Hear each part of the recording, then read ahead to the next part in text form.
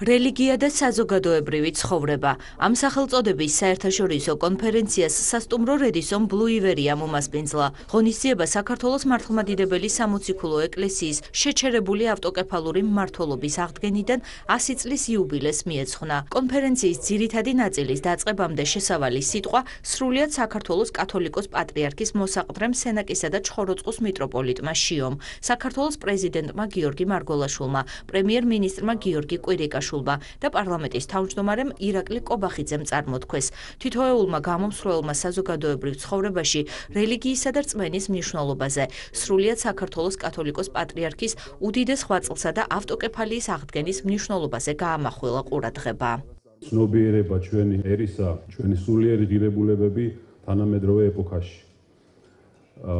გლობალიზაციის ეპოქაში და პოსტმოდერნის ეპოქაში. აი ბატონმა პრეზიდენტმა ახსენა დიონისი არიეოპაგელი და იერარქიისადმი დამოკიდებულება. თქვენ მოგეხსენებათ, რომ ერთ-ერთი მთავარი თეზისი დღევანდელ პოსტმოდერნის ფილოსოფიაში ეს არის უარის თქმა იერარქიულობაზე. რამე თუ ეს ითვლება უკვე, ასე ვთქვათ, გარკვეულ დიქტატურად. როდესაც თვით ადამიანშიც კი, როდესაც ადამიანი საკუთარ გონებასაც რო ემორჩილება, ესეც უკვე ითვლება გარკვეულ ვერტიკალურ ღირებულებად, რაც მიუღებელი უნდა იყოს და რაც თრგუნავს თავისუფლებას. აი აქამდეც კი მიდის თანამედროვე, ასე ვთქვათ, აზროვნების გარკვეული მიმართულება, რომელიც სამწუხაროდ უფრო და უფრო მეტ ძალას იკრებს. ასევე სეკულარიზმის თემა და უმთავრესი თემა დესაკრალიზაციის თემა, რომელიც ახლა ასე ერთ-ერთი მთავარი მიმართულება ყველა საზოგადოებრივ დარგში, დესაკრალიზაცია ითვლება აუცილებელ პირობად, მაგრამ რეალურად ჩვენი ერი არის იდეალისტი ერი, თავისი აზროვნებით. ჩვენი ერისთვის ყოველთვის პირველადი არის იდეა. ჩვენი სახელმწიფო და ერი ჩამოყალიბდა როგორც ქრისტიანული ღირებულებების მატარებელი ერი. და სხვათა შორის ის ჩვენი თანამემამულეები, რომლებიც არ არიან ქრისტიანები, ტრადიციულ რელიგიებს გულისხმობ, მე მათი აზროვნებაც ტრადიციულ ღირებულებებს ეფუძნება, ეს არის სწორედ იდეალისტური ღირებულებები. ამიტომ თანამედროვე ტენდენციები, რომელიც თავს გვახვევს დესაკრალიზაციის იდეოლოგიას, რა თქმა უნდა დამღუპველია ჩვენი ერისთვის და დღევანდელი კონფერენციის უმთავრესი მიზანია ალბათ ვიფიქროთ ამაზე, თუ როგორ გავუმკლავდეთ და როგორ გავიაზროთ და როგორ დავუპირისპირდეთ ამ ყველაფერს. რა თქმა უნდა ჩვენი ღირებულებების საფუძველზე. ძალიან მოხარული ვარ, მერთმა დაგლოცოთ, დიდ წარმატებას უსურვებთ ყოფილიყო საწინდარი ჩვენი ერის კიდევ წინსვლისა და გამარჯვების. არის საკითხები, რომლებიც ყოველი ჩვენთაგანის მიზანს წარმოადგენს და ზრუნვის საკანს წარმოადგენს. მე სწორედ ამ საკითხებზე მინდა ორი სიტყვა მოგახსენოთ, რა არის ეს საკითხები. პირველ რიგში ეს არის ჩვენ საზოგადოებაში არსებული მაღალი აგრესიის დონე. მიუღებლობა განსხვავებულის, მზაობა, რომ განსხვავებული დათრგუნო, ხშირ შემთხვევაში გაანადგურო კიდევაც. ყოველი ჩვენთაგანი საზოგადოების უმეტესობა, ასევე როგორც ეკლესია და ისევე როგორც სახელმწიფოსთვის მნიშვნელოვანია, რომ ჩვენი მოქალაქე ამ თვალსაზრისით არ იყოს ორიენტირებული აგრესიაზე და სხვის განადგურებაზე. ასევე ძალიან მნიშვნელოვანია დაბნეულ და ღირებულება, ხშირად ღირებულება მოშლილ, ანუ არეულ გარემოში ჩვენი მოქალაქე არ იყოს უიმედოდ. ხედავდეს თავისი ყოფის, თავის ცხოვრების ლოგიკურ მიზანს. არ იყოს ისეთ გარემოში, რომელშიც ხვალინდელი დღე უპერსპექტივო ჩანს. რა თქმა უნდა, ეს არ არის დამოკიდებული მხოლოდ, ასე ვთქვათ, ეკონომიკურ თუ ყოფით პირობებზე. სულიერი უიმედობა ბევრად უფრო რთულია და ბუნებრივია ეკლესიაც, ძირითადი საზოგადოებრივი ჯგუფებიც და სახელმწიფოც არის მოწოდებული იმისთვის, რომ ეს ყოფა მოქალაქისთვის გახადოს იოლად გადასატანი და მიზანი აჩვენოს და დაუსახოს ჩვენს მოქალაქეს. ეკლესიის სიძლიერე, ეკლესიის, რომელიც 15 საუკუნე იყო ქართველი ერის სულიერი წინამძღოლი, მორალური საყრდენი, გამაერთიანებელი, იყო ის მიზეზი, რის გამოც იმპერიამ გაილაშქრა მის წინააღმდეგ და შეუჩერა ავტოკეფალური მმართველობა. ამით იმპერიული რეჟიმი შეეცადა დაესუსტებინა ეკლესიამ, შეერყია ერის სიძლიერე და ეჭქვეშ დაეყენებინა ეროვნული იდენტობა. საბედნიეროდ ჩვენს წინაპრებს აღმოაჩინდათ უდიდესი ძალა თავგანწირული ბრძოლისათვის და ეს ბრძოლა 100 წლის წინ ავტოკეფალიის აღდგენით დაგვირგვინდა, რამაც ერის ცნობიერებაში გარდამტეხი როლი შეასრულა. 1917 წელს ქართული ეკლესიის დამოუკიდებლობის აღდგენით ისტორიული სამართლიანობა აღდგა. ჩვენ დავიბრუნეთ დედა ეკლესია, რომლის წიაღშიც ჩვენი წინაპრები და სულიერი მამები საუკუნეების განმავლობაში ინახავდნენ სარწმუნოებას. 100 წლის წინ ქართული ერისთვის უმძიმეს პერიოდში ქართული ეკლესიის განთავისუფლება ჩვენი დამოუკიდებლობისა და ეროვნული თავისუფლების დაბრუნების მთავარ მამოძრავებელ ძალად იქცა.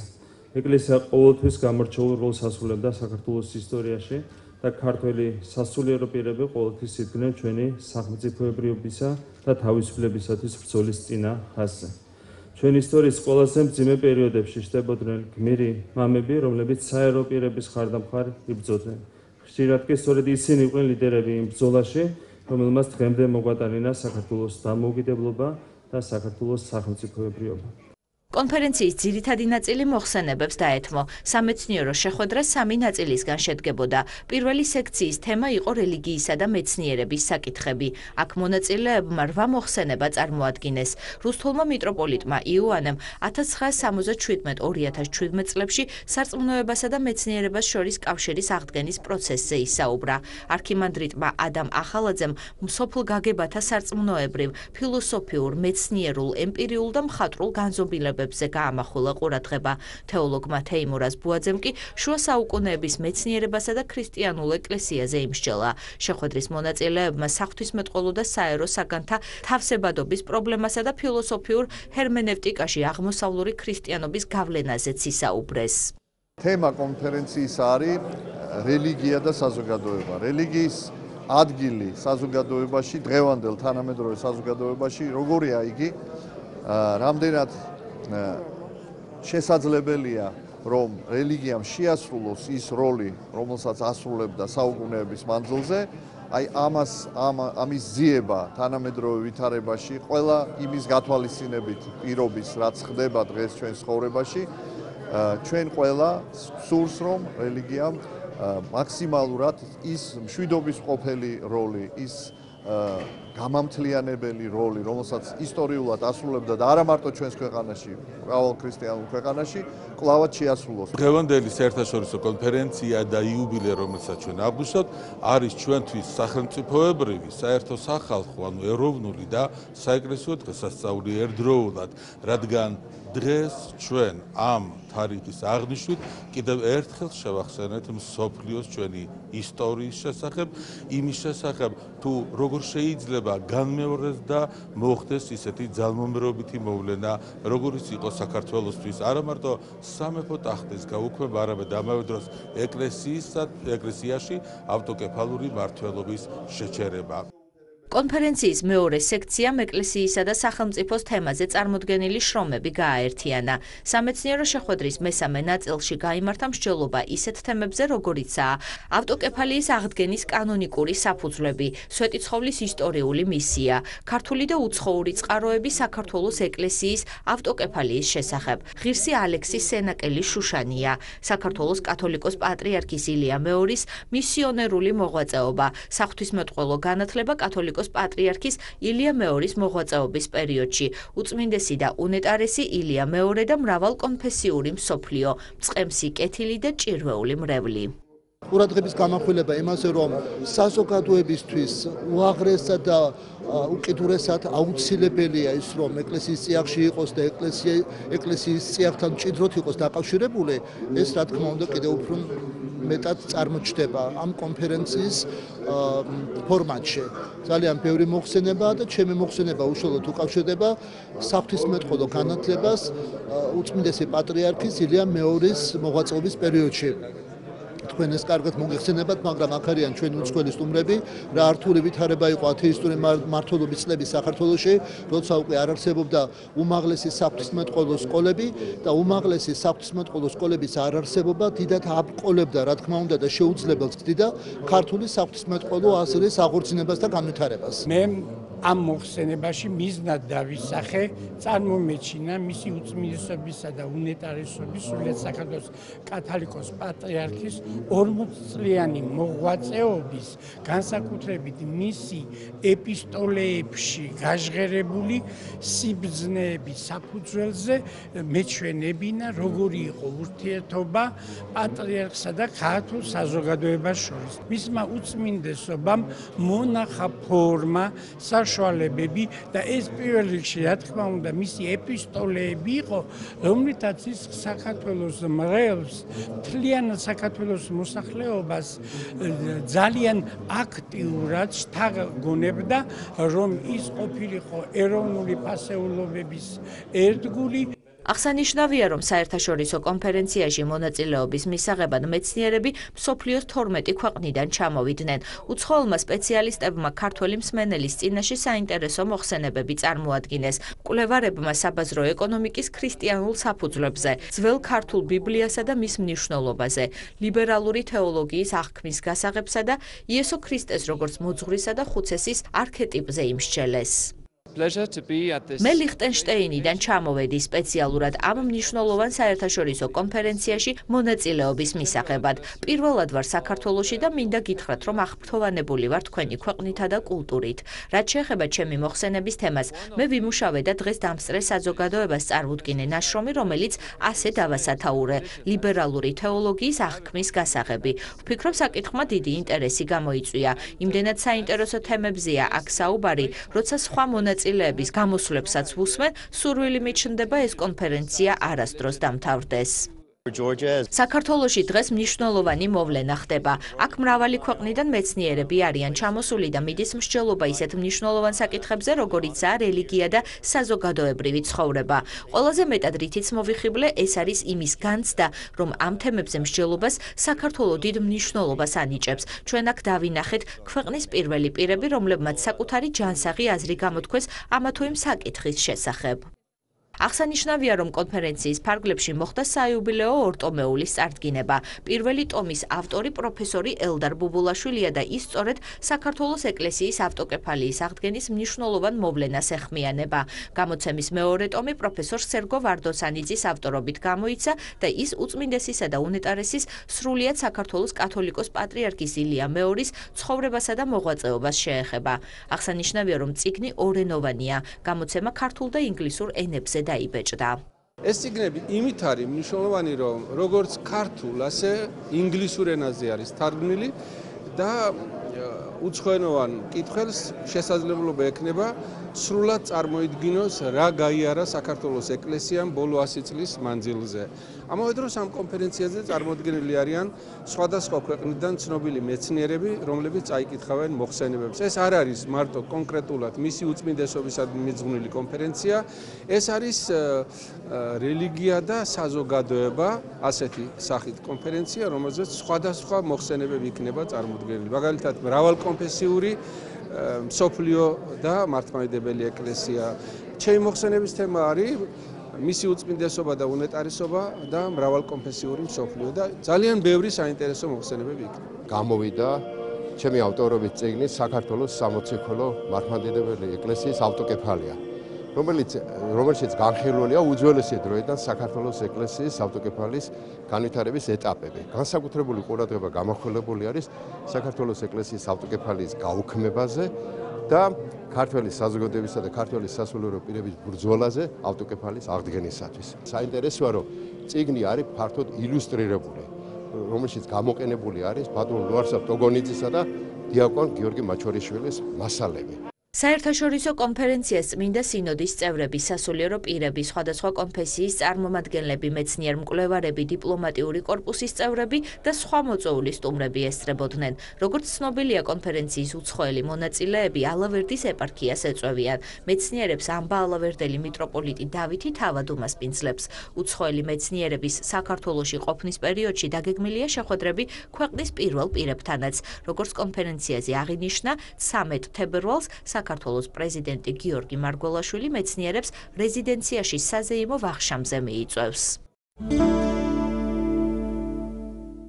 თბილისის სახელმწიფო უნივერსიტეტში მიმდინარე წელს პირველი საჯარო ლექცია გაიმართა. ღონისძიებაზე საკუთარი მოხსენებით ლევან გიგინეიშვილი წარდგა. პროფესორმა საჯარო ლექცია წაიკითხა თემაზე იოანე პეტრიწის ჰენადების თეორია და მისი ახალი ანთროპოლოგია. დღეს ყავს ლევან გიგინეიშვილი, რომელიც 100 წლის შემდეგ წაიკითხავს პირველ ლექციას, ესეც საიუბილეო ლექცია არის.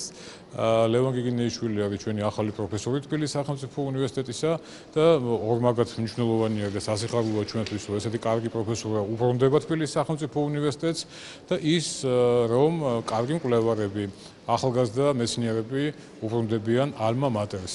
ეს ყველაზე დიდი საჩუქარია, რაც შეიძლება 100 წლის უნივერსიტეტს გაუკეთოს მისმა კურსდამთავრებულმა. მე პატივი მხვდა, რომ 100 წლის იუბილეზე პირველი საჯარო ლექცია წამეკითხა და დიდი პასუხისმგებლობა ეშემზე. თემა თითქოს აბსტრაქტული ფილოსოფიური საკითხია ერთის და სიმრავლის ურთიერთობაზე. რატო არის საინტერესო? საინტერესოა როგორც მარადიული საკითხი, რომელსაც გადაწყვეტასაც დღესაც ტვინს იმტროვენ, ასე ვთქვათ, მეცნიერები.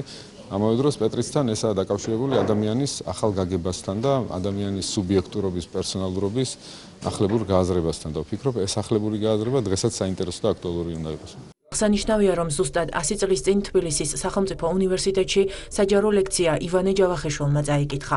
მას შემდეგ ეს ტრადიცია გრძელდება. უნივერსიტეტის დამფუძნებელმა ერთი საუკუნის წინ უმაღლეს სასწავლებელში ადამიანის პიროვნებასა და ძველ ქართულ საისტორიო ფილოსოფიურ მწერლობაში მის მნიშვნელობაზე ისაუბრა. დღეს კი სტუდენტებს ამ მოხსენების ბეჭდური ვერსიის გაცნობის შესაძლებლობა მიეცათ.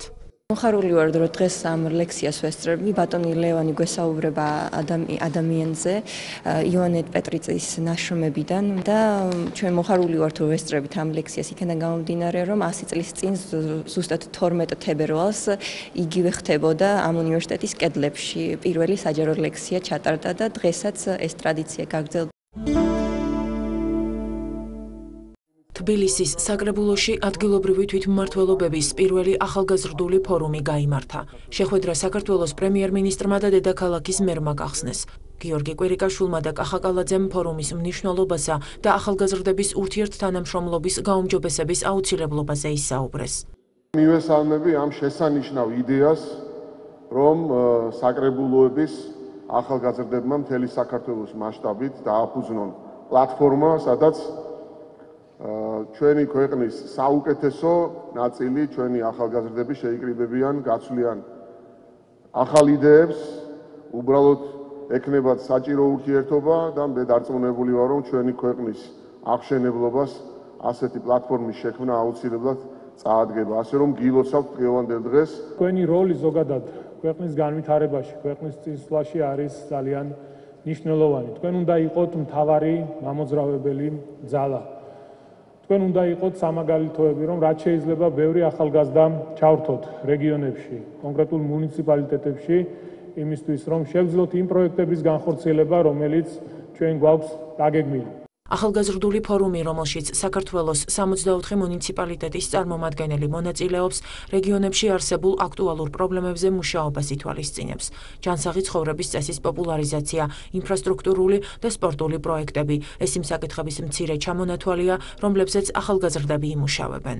პირველ რიგში უნდა ვთქვათ, რომ ეს არის პოლიტიკური ახალგაზრდული დოკუმენტი და არც ერთ შემთხვევაში სამართლებრივი საფუძვლები არ აქვს, თუმცა იმის გამო, რომ ხელმოწერით ვინმე ადასტურებს თითოეული საკრებულოს დელეგატი, რომ ის მონაწილეა ამ ყველაფრის ერთ წელიწადში ერთხელ, ვფიქრობთ, რომ მაინც გაიმართოს მომავალშიც და სხვა შემთხვევაში უკვე პანელური დისკუსიების, შიდა აუდიტორული მუშაობით ვფიქრობთ, რომ ეფექტურები ვიქნებით ყველა იმ მიზნების მიღწევაში, რომელიც სახელმწიფოს და ზოგადად თვითმმართველობას ნამდვილად გააჩნია. ოზურგეთის მუნიციპალიტეტი ისაუბრებს მულტიმუნიციპალურ თანამშრომლობაზე, რაც გულისხმობს მეტი მუნიციპალიტეტების ერთობლივ საქმიანობას და გაერთიანებულ საქმიანობას და ვფიქრობთ, რომ ესეთი პრობლემური საკითხები, რასაც წარმოვაჩენთ ჩვენ ახალგაზრდები, ჩვენი მუნიციპალიტეტებიდან იქნება მნიშვნელოვანი და გასათვალისწინებელი იქნება აღმასრულებელი და საკანონმდებლო ხელისუფლების მიერ. ალექსანდრიისა და სრულიად აფრიკის პაპი და პატრიარქი თეოდორე მეორე ეწვია ბერძნულ ინგლისურ საგანმანათლებლო ინსტიტუტ საჰეთს, სადაც 1300 მოსწავლე სასულიერო განათლებას იღებს. საპატიო სტუმარს სასწავლო დაწესებულების პედაგოგებმა და მოსწავლეებმა უმასპინძლეს. შეხვედრაზე ალექსანდრიისა და სრულიად აფრიკის პატრიარქმა განაცხადა, რომ დაარსდება საღვთისმეტყველო აკადემია, რომლის ფარგლებშიც ნებისმიერ სტუდენტს მთელი მსოფლიოდან საშუალება ექნება მართლმადიდებლობის საფუძვლებს გაეცნოს როგორც პირდაპირ, ასევე ონლაინ რეჟიმში. ლექციებს ინგლისურ ენაზე გამოცდილი სპეციალისტები ჩაატარებენ. კურსის ძირითადი თემები იქნება საეკლესიო ისტორია, მართლმადიდებლობის დოგმატური საკითხები, ლიტურგიკა და ქრისტიანული ეთიკა. ალექსანდრიისა და სრულიად აფრიკის პაპმა და პატრიარქმა თეოდორე მეორემ მადლობა გადაუხადა ყველა იმ ადამიანს, რომლებმაც სასწავლებლის დაარსებაში განსაკუთრებული წვლილი შეიტანეს. მან პედაგოგებსა და სტუდენტებს სულიერი ძალა და მოთმინება უსურვა სწავლების რთულ და საინტერესო პროცესში.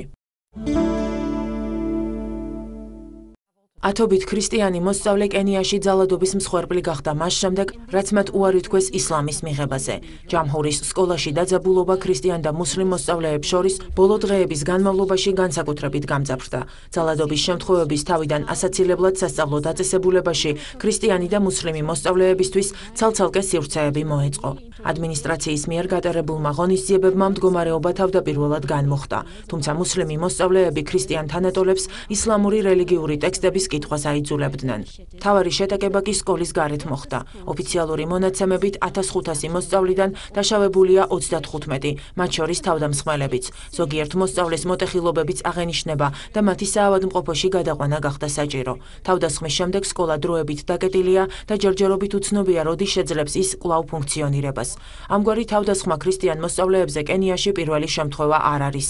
გასულ წელს 3 ქრისტიანი ბავშვი ნაირობის მახლობლად მუსლიმი სამხედროების თავდასხმის შედეგად მძიმედ იყო დაჭრილი. Open Doors-ის ინფორმაციით ქრისტიანებზე სასტიკმა თავდასხმებმა განსაკუთრებით ჩრდილო-აღმოსავლეთ კენიაში დიდი გავლენა იქონია ქვეყანაში ქრისტიანთა ზოგად მდგომარეობაზე. მიუხედავად იმისა, რომ ქრისტიანები კენიის მოსახლეობის 82%-ს შეადგენენ, გარკვეულ რეგიონებში ისინი რადიკალი ისლამისტების ძალადობის მსხვერპლი ხდებიან. Open Doors-ის წარმომადგენელთა თქმით, ქრისტიანების მძიმე მდგომარეობის შემსუბუქებას საკანონმდებლო ან სახელმწიფო დონეზე ხელს უშლის სამთავრობო უწყებებში არსებული კორუფცია.